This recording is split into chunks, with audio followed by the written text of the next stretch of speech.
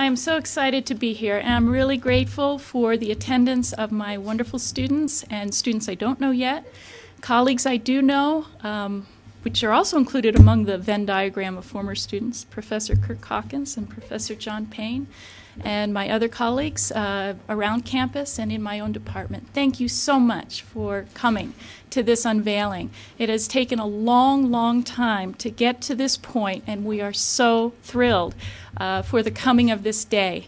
Before I go any further, I have to echo the thanks that Professor Balogh-Spanville has given for all of those who had the vision to see what we saw and were willing to contribute materially to that effort.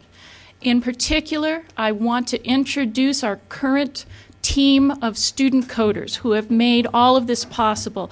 I've asked them to state their name, their major, where they're from, and if you want to say how long you've been with the project, that would be cool too. We'll start over here with our oldest coder.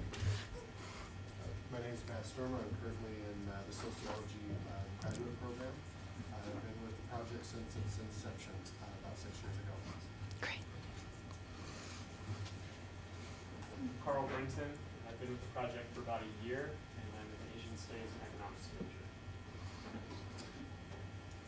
I'm Lindsay Hewitt. I'm a Middle East Studies Arabic major, and I've been with the program since 2016. I'm Rebecca Nielsen, and I study political science. I'm from Virginia, and I've been with the project from about January.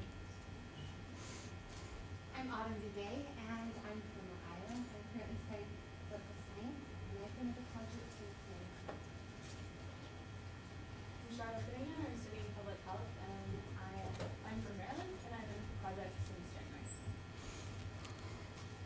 I'm Diane Bailey from Alamo, California. I'm an international relations major, and I'm excited to just join the project. My name is Amelie Smith, and I'm a sociology major and national development minor. I've been with the project for about a year and a half. I'm Laura Summers. I'm in the Masters of Public Policy program, and I've been with the program for a year. I'm Patricia Campbell. I'm in the Masters of Public Administration program, and I've been with the program for about 8 months. Yeah, thank you. These are some of the finest minds on campus, and I'm honored to work with them. All right, let's go ahead and get started. We want to introduce you to the WomanStats Database. It has become almost conventional now to echo with former Secretary General Kofi Annan that the situation of women actually matters to world affairs, international affairs. The world is starting to grasp there's no policy more effective in promoting development, health, and education than the empowerment of women and girls. But he goes further, and I would venture that no policy is more important in preventing conflict or in achieving reconciliation after a conflict has ended. However, there's a big obstacle, and the big obstacle is, and these are all quotes from the United Nations in the last year, we have an urgent need for a knowledge base. We need a comprehensive set of international indicators. We need more and better quality data, and that's where we come in. Go ahead, Matt. If any of you have attempted to research the situation of women, especially cross-nationally, you will find yourself up against some pretty stiff challenges. Missing and obscure data. What we found is sometimes statistics are not disaggregated by gender. Finding suicide rates disaggregated by gender can be a real challenge. Finding caloric intake disaggregated by gender can be a real challenge. Some variables are simply not collected at all because states do not believe that these are even variables or even phenomena. For example, we have quite a large subset of states that do not recognize marital rape as a phenomena, but rather as an oxymoron, and so do not collect data on it. We have other nations where just no data is available at all. Somalia. Issues concerning standardization and comparability. In some countries, you're considered literate if you can sign your name. In other countries, you're considered literate if you've completed 3 to 5 years of primary education. So there's differences in how these variables are defined. The reports are in many different languages. The most interesting reports may be in the most exotic languages. Some information is widely known to country experts, but has never actually made its way into print or been officially noted by the state. There are other existing indicators and databases on women, but they tend to be rather narrowly focused. GEM and GDI, the most common indicators used, the Gender Empowerment Measure, the Gender Development Index, a total of a half dozen variables between the two of them. WSTAT, the UN's collection of statistics on women, 76 variables. Gender Stats, offered by the World Bank, 21 variables. But we decided to take these challenges on. The origins are back in 2001, after I'd been thinking a lot about the relationship between the situation of women and the security of states with reference to the abnormal sex ratios of Asia, I began to ask myself, is this a broader phenomenon? Can we see broader linkages, aside from simply looking at sex ratios, linking these two levels of analysis?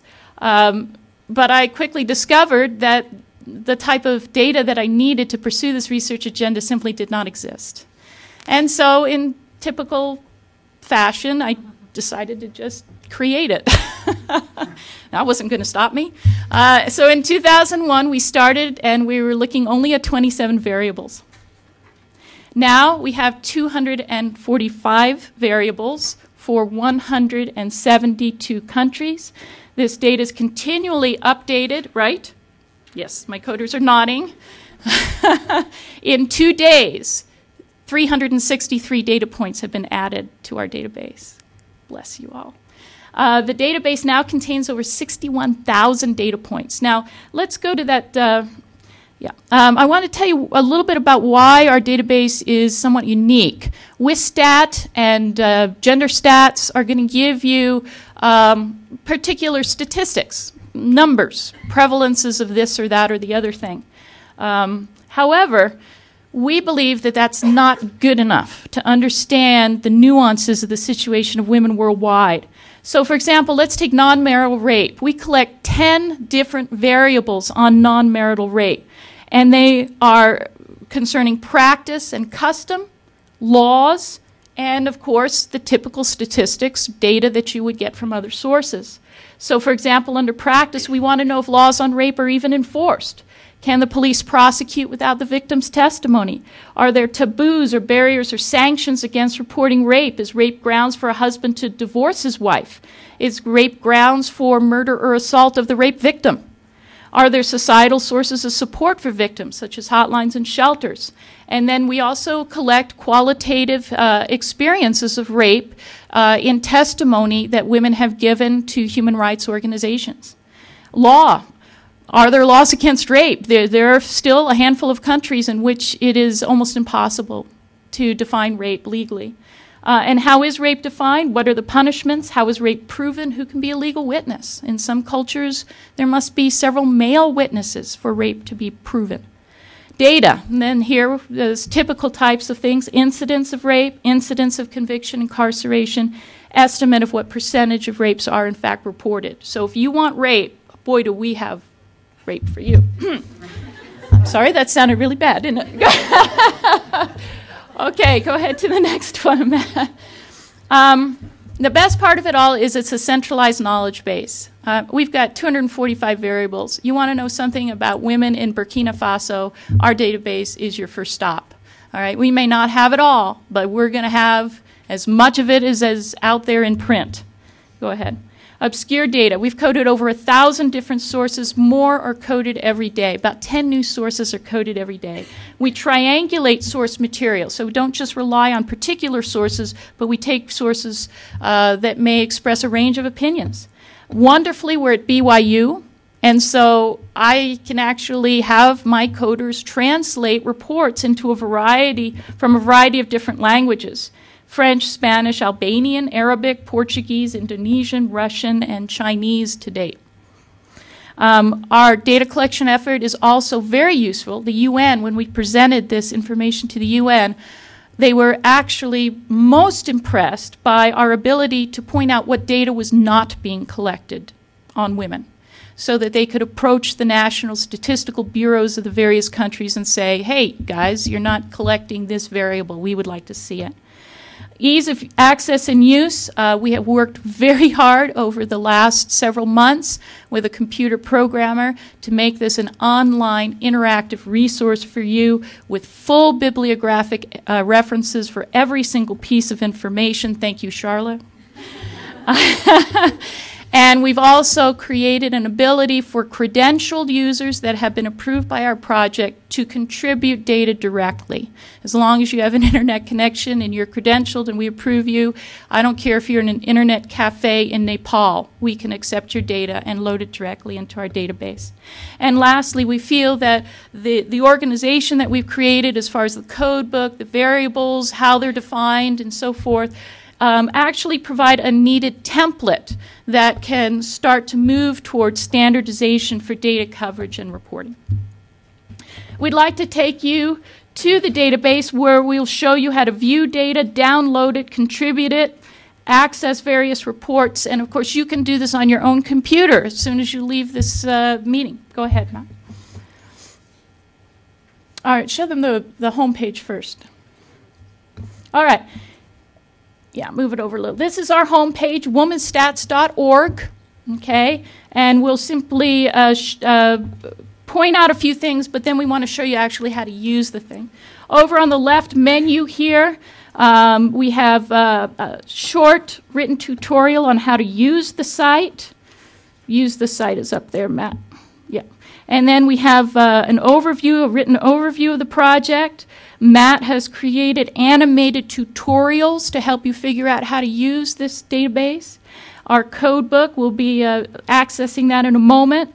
Data entry facility, maps, which Professor Chad Emmett of the Geography Department has helped us create. We'll show you those in a moment.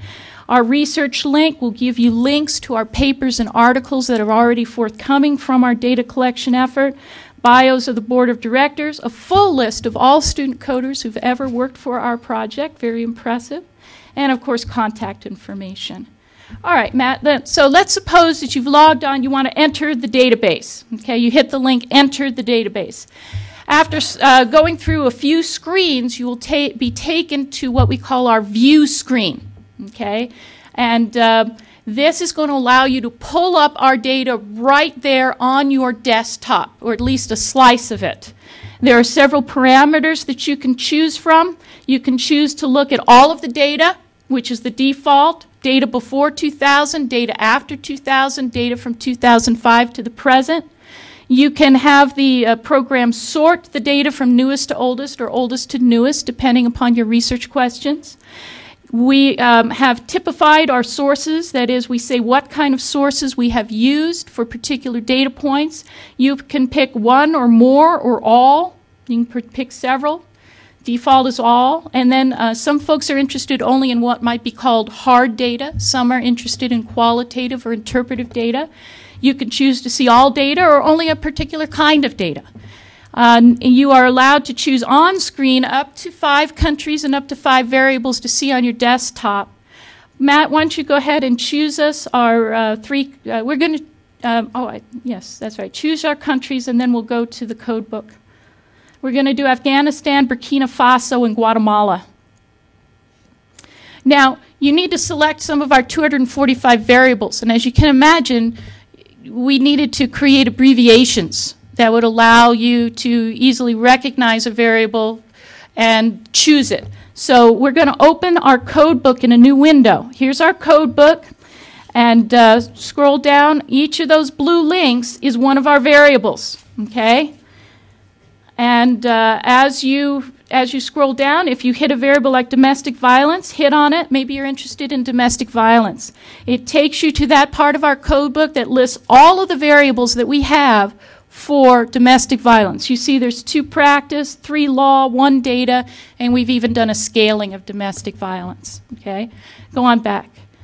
Okay, there's also an acronym list. Let's suppose you're more familiar with the code book, but you're still like, what the heck is ERBG? You can pull up a little crib sheet that reminds you what each of the acronyms stand for in case you're just blanking on it. Close out of that, Matt. All right, Matt's going to pick a practice variable, a law variable, and a data variable for us. We're going to look at differential access to health care based on gender. practices. We're going to look at, no, need the law on that one. We're going to look at rape laws, and we're also going to look at average age of marriage, which is a data point, a statistical point. There we go. He's going to hit retrieve, and right over in the other room there, our server is going to pull up that data for you. Okay, there it is. You probably can't see it very well, but the full bibliographic citation, including URLs, paragraph numbers, dates, you name it, are provided for every single piece of data that you can see. You see the screen is turned a little bit darker here, a little gray here. That's your next variable, rape laws. I'm sorry the screen is such that we can't show you the full thing. Go ahead down to the next variable, and then we have age of marriage statistics. Right there, real time, within 10 seconds. You have that data right before you. Now, there are several reports. Let's do the reports. There are several reports that you can look at to, it's over there, Matt. We're going to look at 3 different reports that you can access to help make your search of the database more effective. Let's do the missing data report first. The missing data report will tell you, for a country, what variables we're missing, have no data on at all. Or for a variable, what country we are missing. That is, we have no information for a particular country. Matt's going to choose a variable here. I think it was practice 1. There you go. He's going to run the report. On employment restrictions based on gender, we have no data for Bhutan, Brunei, the Comoros, Djibouti, East Timor, Guinea-Bissau, Liberia, Rwanda, Sierra Leone, Somalia, Taiwan, and Trinidad-Tobago. But that's it. You can expect to find data on this for every other country in our database. Well, now we're going to run a bibliographies report. Suppose you're interested in, let's hit the bibliographies report. Suppose you're interested in knowing what sources we've already looked at in coding either a country or a variable. We're just going to pick Bangladesh here. We're going to run the report. And what we'll pull up is the bibliographic citation for every single piece of data that we have gotten from Bangladesh. And you can see that we've coded quite a bunch of sources on Bangladesh. The database coverage report is an overall report that will list every country and every variable and tell you what percentage data coverage we have. So this one takes a little longer because it's searching the whole database. So here's each country, and it tells you percent complete. What percentage of the 245 variables do we have? So for instance, for Kenya, where's Kenya? Down for Kenya, we have 71% coverage on Kenya, which is pretty good. Scrolling further down, you get the same information per variable. Okay, so for example, practice concerning rape, LRW practice 1, we have 97% coverage. Of course, for some other data points, we have very little coverage. But you can check that out. And then finally, at the very end, you can see how many data points are in the entire database, 61,381 today. Okay. Now, you're not just stuck with viewing the data. You can also download the data. Matt, you want to take us to that screen? Okay. Let's suppose you want to see and save more than 5 countries or 5 variables or whatever. We will allow you to export to your desktop a CSV file, which is openable in Excel, which will have all the data, and of course you can choose several of the parameters like years and so forth, all the data we have either for one country or for one variable. So if you want all our data on Bangladesh, you can download all our data on Bangladesh in one CSV file. You want all the data we have on infibulation practices worldwide, you can download all the data on infibulation. And it will contain still the full bibliographic reference for you that you can use. Okay, Matt, let's go back to the PowerPoint. All right, go to the next page. All right, who could use WomanStats? Well, you can imagine we've thought big about this. Policymakers, all right? They're always decrying the fact that they don't have enough data to make good policy. Well, they don't have that excuse anymore. Researchers, okay? I've been using it a ton. Journalists, we've had journalistic inquiries. all sorts of organizations, teachers, students, you. Okay? Go ahead, Matt. Now, how about our own research agenda? You remember that I was originally interested in the state of women as versus the security and stability of nation states. That's what I was doing. Now that we have our database fully accessible, we've been able to march forward like gangbusters and with new findings that no one has ever been able to create before. So what is the relationship? Here's the current questions we're investigating. Are states with high levels of violence against women more likely to behave violently in the international system? Are states which do not enforce their own laws protecting women more likely to be non-compliant with international laws and agreements? Do states with prevalent polygamy have higher rates of violence against women? Which factors are better predictors of the rogueness of a state? Democracy, wealth, Islam, or the security of women? Do states treat their women better because they're more democratic, or are they more likely to be democratic because they treat their women better? Likewise, do states treat their women better because they're wealthier, or are they more likely to be wealthy because they treat their women better? We can start to ask and answer these questions. And we do so through a theoretical framework. We've taken our 245 variables, we've clustered them under conceptual clusters such as physical security, economic security, legal security, and so forth. And then we're then able to take our nuanced data and create some multivariate scales. We currently have scales on degree of violence against women, trafficking, son preference, polygyny, discrepancy between law and practice concerning women, among others. We're getting inequity in family law, right, Amalia? Yeah, this week, right? Yeah, good. Because ours is an interdisciplinary research effort, we've been able to call upon the resources of the geography department to help us now visualize the kinds of things we're finding in our data. Let's go ahead to the map page. Okay. Can you pull that over so we can get it centered a little bit? Okay. All right. So here we have some wonderful visualizations of the differences in women's physical security across the world. Go ahead, Matt. Trafficking of females, how good, how bad.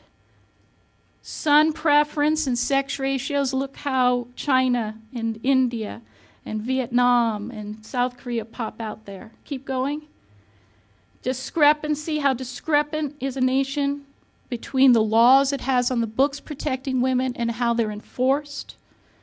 Go ahead. And our latest map is prevalence of polygyny across the world, a map that's never been produced before because the scale never existed before the WomanStats Database went online. Let's go back to the PowerPoint. What we're discovering. I have some fun initial findings to share with you. Go ahead, Matt. We have already found a statistically significant relationship between how a state enforces its own laws concerning women and how peaceful and compliant the nation is internationally. We've also found a higher R squared, which means a greater explanatory value for the above findings than the R squareds for measures of freedom, wealth, or Islamic culture. We have found a statistically significant relationship between the level of violence against women in society and the peacefulness of the state in the international system. We have also found a statistically significant relationship between the prevalence of polygyny in a society and its level of violence against women. Again, something that was pretty intuitive, but nobody could prove it before. We can prove it now. Go ahead, Matt. Okay, in sum, we think we've got something really special for you, important, that is going to change the way that we look at security. It's going to change the way that we look at the situation of women. For too long, women have been invisible in security studies, invisible in international relations, and oftentimes even invisible as concerns domestic public policy issues. No longer. Now you can show the link. And that link is, we believe the fate of the world's women depends on fate of the world depends on the fate of the world's women. And you can see that link now with our database. Thank you very much.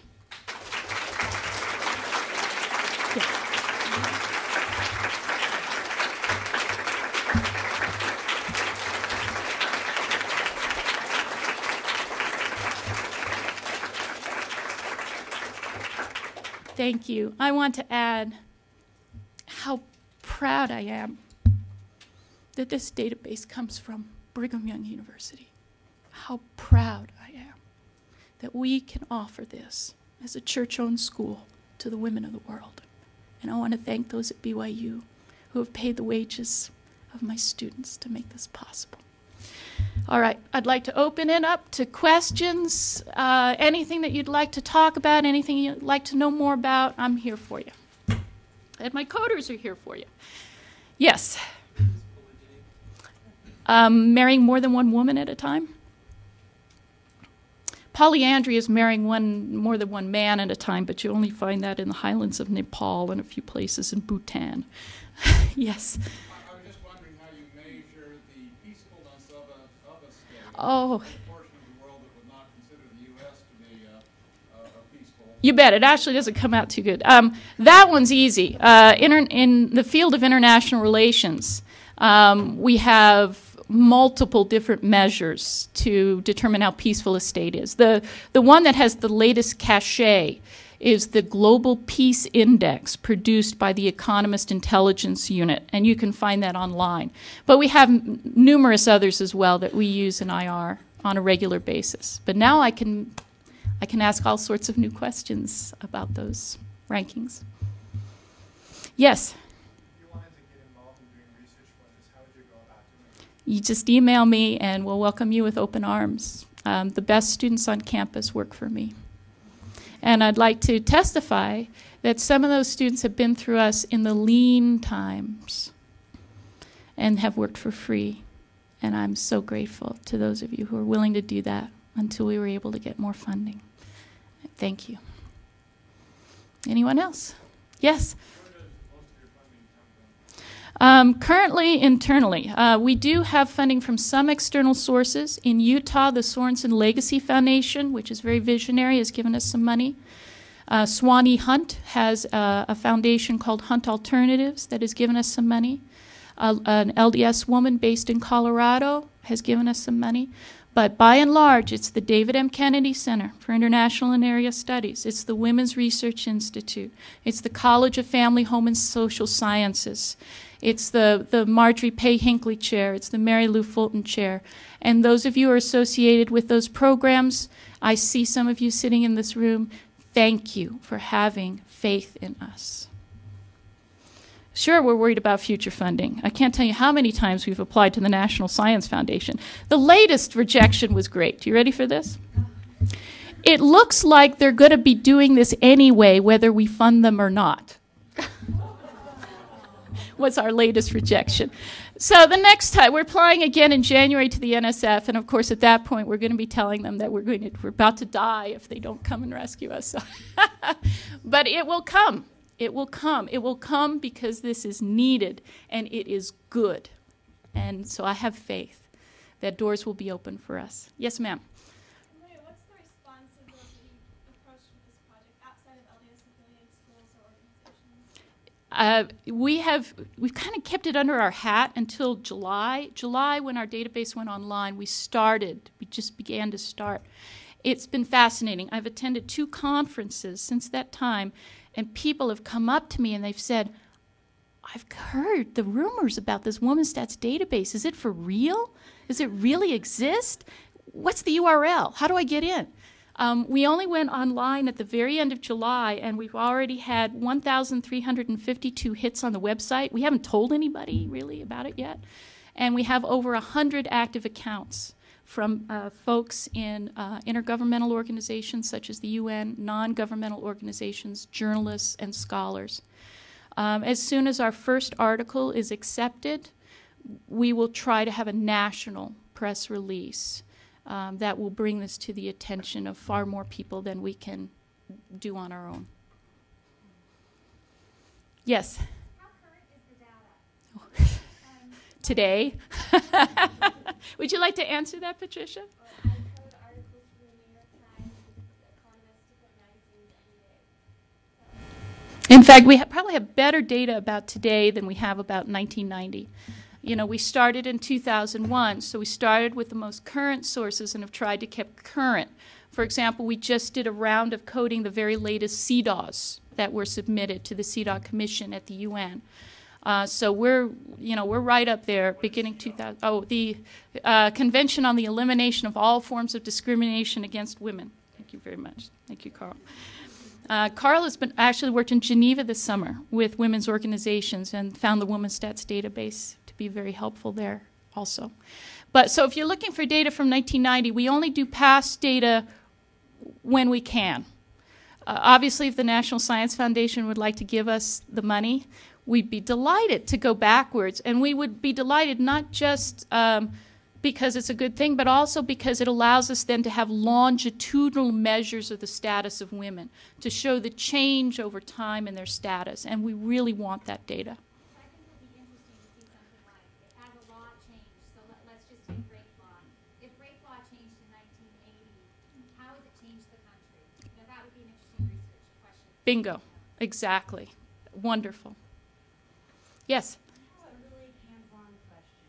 So I don't know how to answer this, but I'm revisiting, I guess, the Masters of Social Work program. We're all in class right now, but we're all doing a lot of research. And so this database is pretty amazing. I'm wondering I'm on the website right now checking it out, and the actual data, the quantitative, how can you access that? You bet. So the actual numbers. Matt, why don't you take our first multivariate scale?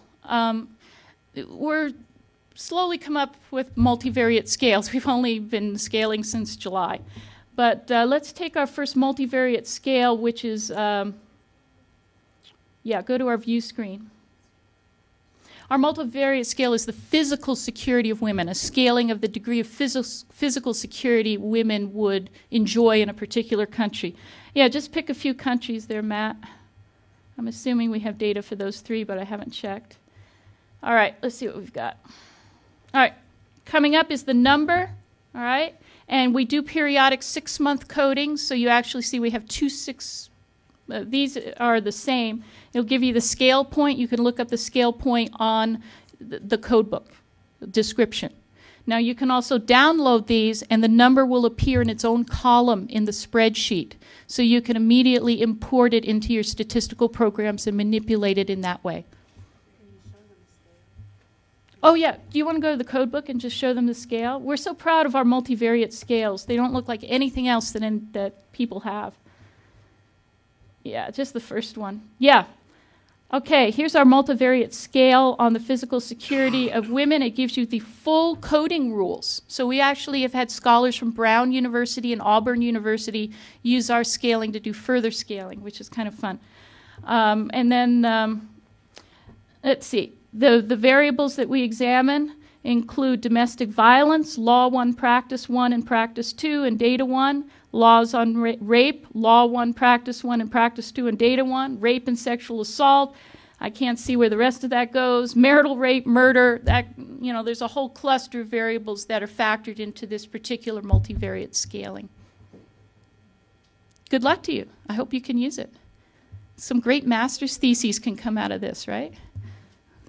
Yeah. I'm wondering how the United States fares on these multivariate scales in comparison with It's not too bad on the situation of women, but it's really bad on the indicators of peacefulness. So it's almost an anomalous case. It's not as good as certain of the European countries. But feel free to go explore, go compare. Have a ball. We have a ball. We just have so much fun searching. Of course, it's also, I want to tell you, it's also really gloomy. And I think my coders can attest to this, right? You read a few